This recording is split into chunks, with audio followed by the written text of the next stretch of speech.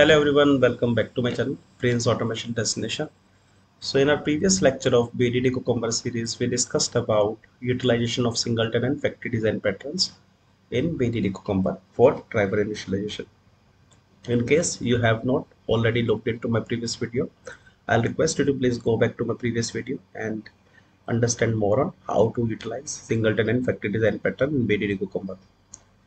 Now let us discuss about another important topic, that is parallel execution, which is a widely asked question in interviews for automation QAs.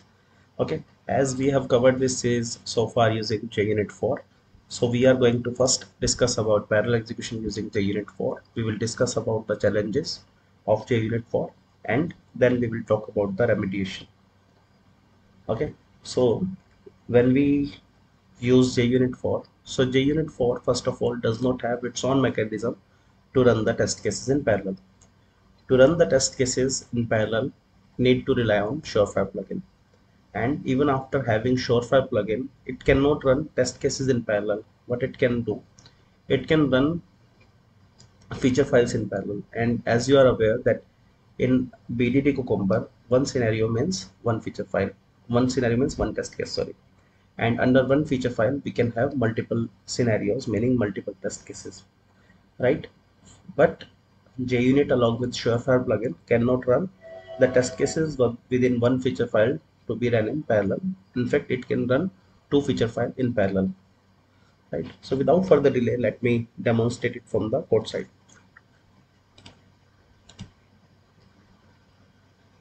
So if you'll observe what I have done, so as we have mentioned that we have form.xml, we are using Maven project, so we need to have Maven Surefire plugin.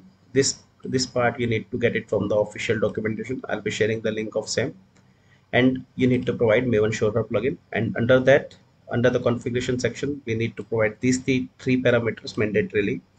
Thread count can be changed with unlimited threads to mark it as true, but I'm using thread count, so you can use that tag as well.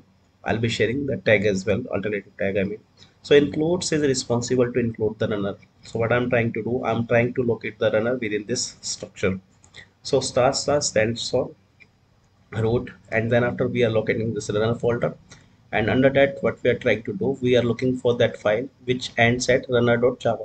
So if you look at it, this particular file is ending at runner.java, so that tomorrow, for example, if you make it UI runner or UI automation runner or automation runner, everything will fit into this includes, right? You don't need to modify it again and again, right?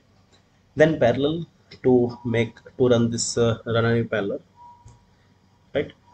And then after, the next step is, once we have set up this basic building block, what is the next step?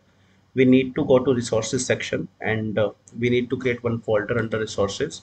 I have created features to be run in parallel, and then I need to move those feature files which I want to run in parallel. So I have created two feature files, google.feature and source-demo.feature. These are some basic examples wherein in one case I'm launching google.com and in another case I'm launching source-demo.com, right? Now, once we have set up or moved these feature files under one folder, the next step is move to UI test runner or runner, right? Now in features section of this cucumber options section in runner, what we need to do, we need to point to this particular folder.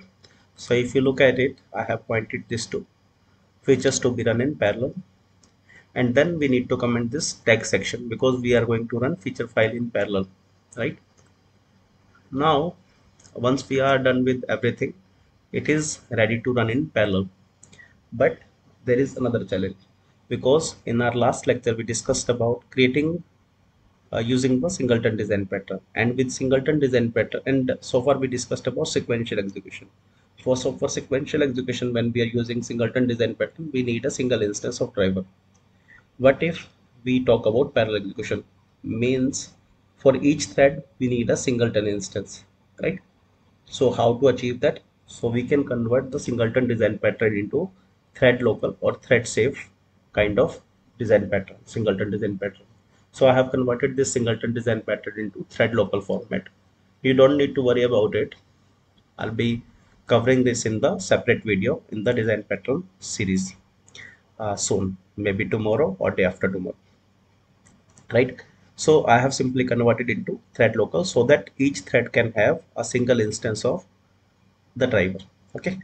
Now, once we have everything ready, apart from it, everything is same. So I haven't made any changes in hooks. I'm simply using the code previously. Only change which I brought in is in the singleton is I converted this driver into thread local format, and I'm using thread local kind of mechanism, right? So you don't need to worry about this thread local and all. I'll definitely cover it for sure. Now the next step is we need to run it, right? So to run this test cases in JUnit, we need to use ambient test because we are relying on Maven Surefire plugin. So to run the test cases in Maven, what we need to do, we need to type in ambient test. You can use ambient clean test or ambient test, right?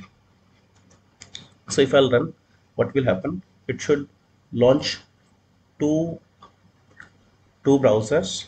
One should launch Google and another should launch source demo. So if you will observe, this one has launched google.com, and then there is another one which has launched sourcedemo.com.